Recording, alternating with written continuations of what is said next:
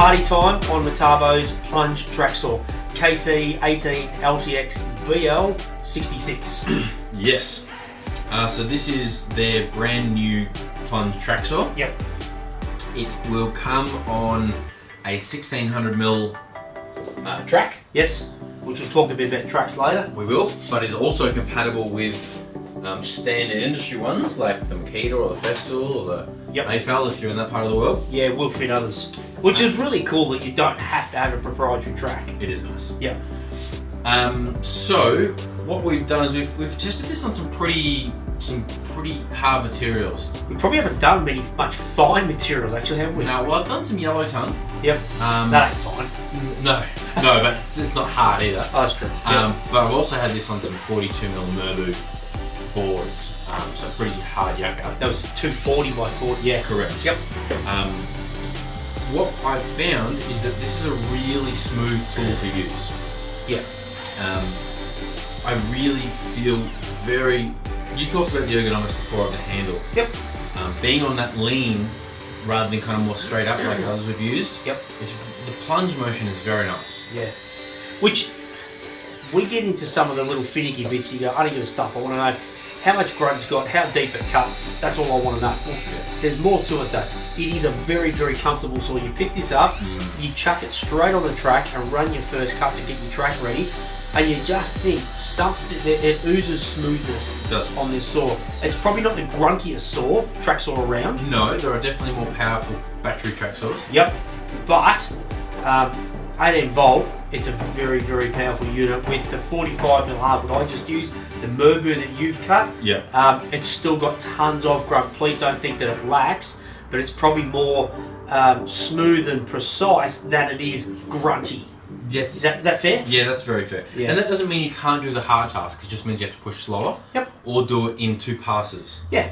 Which is nothing wrong. That's what track's for. Yep. Track's for to get that really precise cut. Correct. And to be fair, my favourite has probably been the Metabo, which is the 36 volt. Correct. So it's very hard and unfair to put it up against the 36 twin battery. Twin 18, yes. Yeah, that's right. First couple of things here.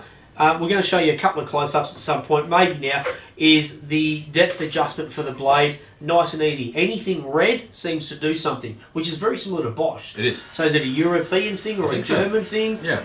Anything red does something. So the depth adjustment's really good. And the one thing I really like is you've got a micro adjuster on the top as well. That's really cool for your depth adjustment. Yeah. Yeah, so you plunge it in after you've set your depth adjustment. Yep. Well, actually, I'd like it a mil shallow or a mil deeper than that. You don't have to play with this big adjuster. You can just wind this little knob. It's easy to get to. So, and if you are working in really precise, bespoke type materials and areas, I think that would really come into its own. It would. Didn't affect me for the stuff that I was doing. It didn't affect you. No. But I can see where that would come in. I've never actually seen one on a tracksaw before. So, I haven't. We might be mistaken, but I haven't. And we've done 3 or 4 now. Indeed. Now the adjustments for your bevel are really easy. So front and back, loosen them off, and then swing it across. Correct. One thing to note, when you want to do an undercut, it has got an undercut ability. You undo those, and then you actually flick it up a little bit, so you get your bit of bevel, and then you can push it back. There's a little knob on the front of the knob. Yeah, so you sort of push it back, you do your undercut. The minute that you lift it up again, that pops out, drop it, you're back to 0. That's right. Which is what you want, because you always want to know that if you haven't thought about it, you're on 0. Yes. Yeah, absolutely. Yep. Now, this is variable speed. Yeah. The dial goes from 12 down to 1. Yep. That gets you from 2,250 up to 5,000 RPMs. Yep. Those are, of course, no load speeds. Yes. It's going to slow down in the timber a bit. Yep. True to form, me, I've used it flat knackers the whole time. Yeah. Again, I think if you're talking more bespoke materials and projects, you'd probably dial that back a little bit. For sure. So, we did note that you can actually, we haven't got one, but you can actually put a fence on this. yes. There are slots in there for a round So it's a bar. 2-rung rail. Yeah. Yep. And use it as a ripping saw, so it doesn't have to go on the track. Yeah. You might have a 5-metre piece of timber, and you can actually just use the rip fence. I don't think I would ever use that, but I obviously don't know if some I people do. would either, but if we're talking a $800 saw, I forget to look at the price. it's around about that. We'll annotate it. We'll put the price in for you. But for a $800 saw, I love that that's got that. Now, there is a system here for when you want to change your blade. Yep. That is at first annoyingly complex. Yes. But does have some side benefits.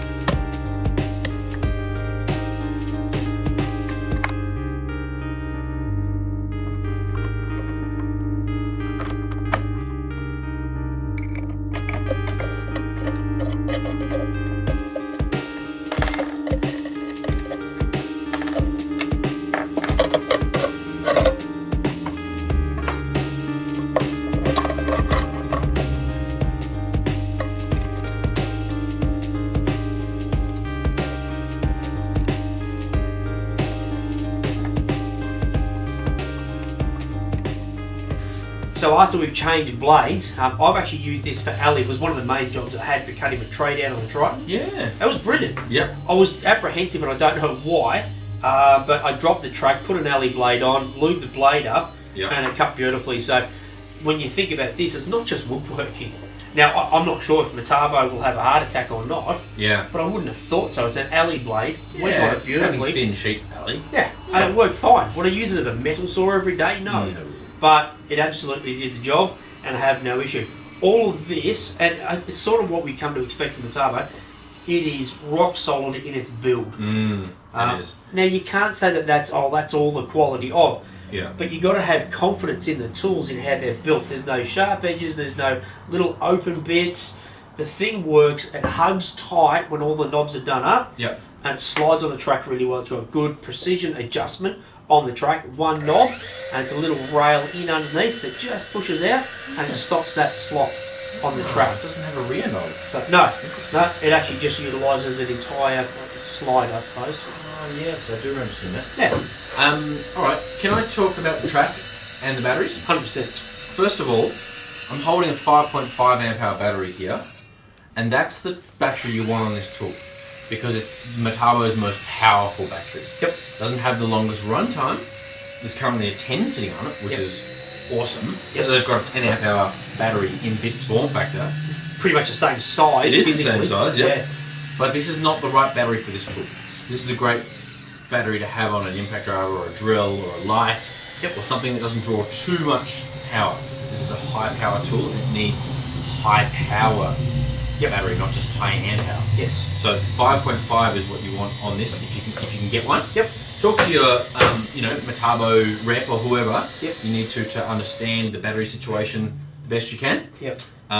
But that's my recommendation, and I'm sure Metabo would back me up on that. Yeah, I think you're right on that. Just to quickly interject for a second while you get the track. Yeah. Just because the battery says it's 10 amp hour, bigger is not necessarily always better. Yes, it's a bigger fuel tank, but the whole battery chemistry and what cells are inside, you're 100% right on that. If you're only cutting 3mm Luan ply or something like that, or an aluminium composite finishing panel or something like that, you might want to run the 10 amp because you're not needing all that grunt. Yeah. Run the 10 amp, no dramas. But understand the 5.5 is the most powerful, as you said. If you're plunging it in hardwood, that's what you know. That's Yep. what you want. Yep. For sure. Now this is the track, the Metabo FS160. Yep. 160 centimeters or 1.6 meters. First thing you're going to notice if you're a woodworking fan is that that's longer than the standard types you would get from a Festool or a Makita, which are 1.4 meters. Now that is simultaneously excellent and also a little bit of a pain for me. Yep. It's excellent because a standard width sheet, a standard 2.4 by 1.2 sheet, if you're cross-cutting the sheet 1.2 meters wide, that 1.4 meter track is not long enough. No. You want to have a bit of lead in? You don't have enough lead in and run over at the end. Yep. And a 1.6 gets that beautifully. So it's altogether much better to use for sheet grills. Yep. However, it's longer to store. And you might think, well, who cares about 200mm? Well, for me, and I know several tradies that I know, we keep our tracks behind the passenger seats in the back of the dual cab ute. Yep. And they fit in there just perfect 1.4. I need to find somewhere new to put my tracks in my ute, which is, it's not the type of tool that I want flopping around in the back of my truck. No. No, so you have to find a proper spot for it. I am, yeah. Americans and the like would just buy an extra sized trailer, as in, I don't know, an 84 metre long trailer to tow behind their 42 metre long Ford Super Duty. Yeah. Over here we're a little more sensible. Indeed. And we have normal use. Probably go straight behind the seats of a F300 or something, or F250 or whatever they want to drive. Who knows? So yeah, the tracks are good. We would note that the rubber on the back that stops the track from sliding around. Yep. This is actually quite a shiny, slippery kind of surface on top of your bench here. Yep. It does move around a bit more than we're used to. You have to be a little more careful. You've got to make sure you have got enough downward pressure as you're pushing along. Straight up, I would say that the Festool and Makita stuck better. They do. In this situation. They've got a much wider rubber on the bottom that's well over 25 mil, and it's two of them. Rubber. Yep. This is a very thin, round piece it's of rubber. It's still a good track. Yeah. It obviously suits this perfect. Yeah. But be aware, you do need, I think, a little more downward pressure. Yeah. Versus forward with that track. Yeah, it's not going to move along your workpiece, I don't think. Might just. But it might go side to side. Yeah. Yeah. Yep. I also just want to mention, you would have heard in the model number that there's a 66 there, and as per most circular saws, that represents the depth of cut. Yep. But I want to mention specifically, that's a really deep depth of cut for a 165 mil blade. It's ridiculous. Actually, 6.5 inch blade. Yep. That's got no battery in it. Yeah, that blade would usually in a handheld circular saw only get 55. Yep. Tracksaws do tend to have an offset motor to get the deeper cut. Yep. But still, that's a good 6 mil deeper than others on that sort of blade. Yep. And so even once you put that on the track, you're still going to get well over 60 mil depth of cut. For sure. Well, Kraken Saw, really looking forward to having this as part of our upcoming track saw comparison. Yeah, so we've got that coming up this year. The ins and outs, the grunts, the knots, the most comfortable, the most not. Yep. That's coming up for sure. Old mate's got the spreadsheets happening already. Woo. Please hit like, hit subscribe, and let us know if you've got it, if you love it, or any questions at all. Please hit us up. Thanks very much. Cheers. Bye.